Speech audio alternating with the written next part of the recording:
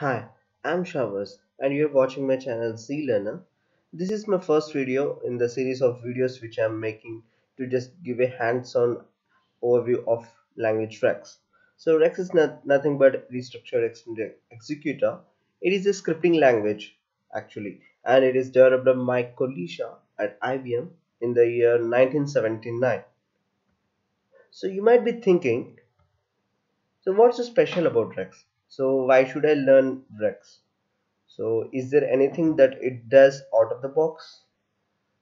So, first thing that I want to say is you need not to worry about the declaration, and the syntax is pretty easy to memorize and you can get master it within no time.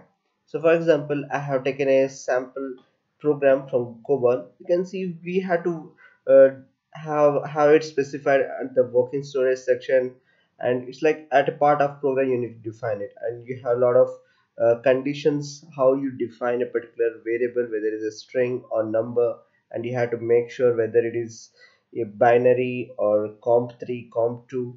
But in Rex, see how easy it is. You just take a string value, or you just give some variable name string1 and just assign some string.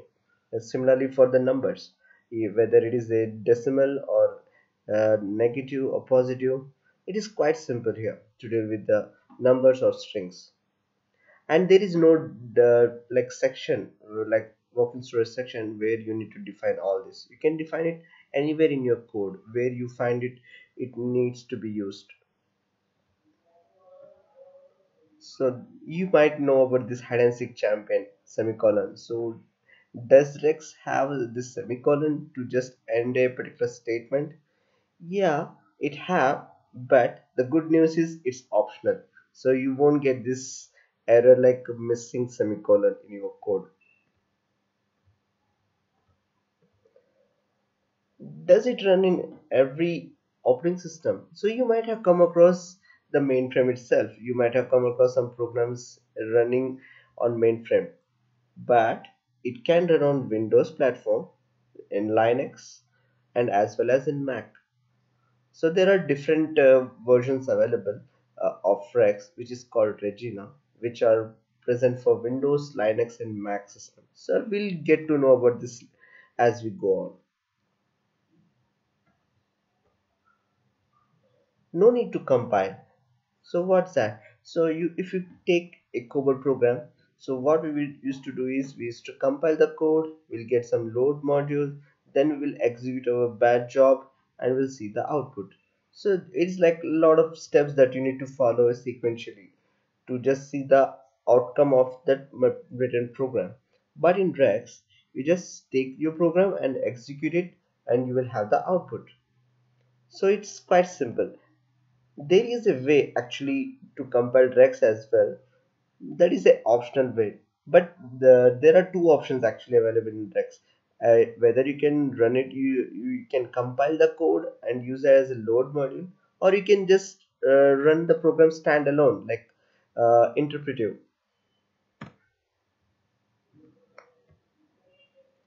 Yeah, another big thing why I'm stressing about this Rex program is automation.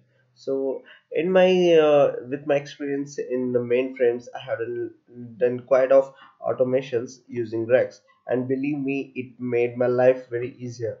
So if your organization feels time is money, then this Rex can able to extract the information or do some stuff with very less time and with very less time to code as well the requirement. Now again I'm thinking, so how do I learn Rex? So is there any way that I can learn it at home? Because we used to come across the Rex, the one which is present in the mainframe. So most probably the organizations won't give the access to mainframe at home. So how do I practice it? No need to worry, you can practice it. So how? So what are the software that you need to get started? So first is there is a interpreter called Regina, which I told you is available for different flavors of operating system. Take it Windows, Unix, or Mac. So you can have any of the operating system. You just need to download the respective Regina Rexx interpreter.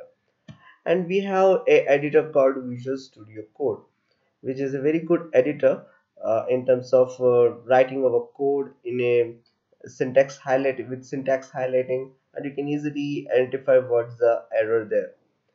So these two are the softwares that you need. So in my next video I will show you how to install these two softwares. So that's it guys from this video. Thanks for watching. If you do like my video, do hit that like button and even subscribe to my channel to get updated with the latest videos on Rexx. And do share with your friends as if you like this series of videos. So thank you. See you in my next video. Bye bye.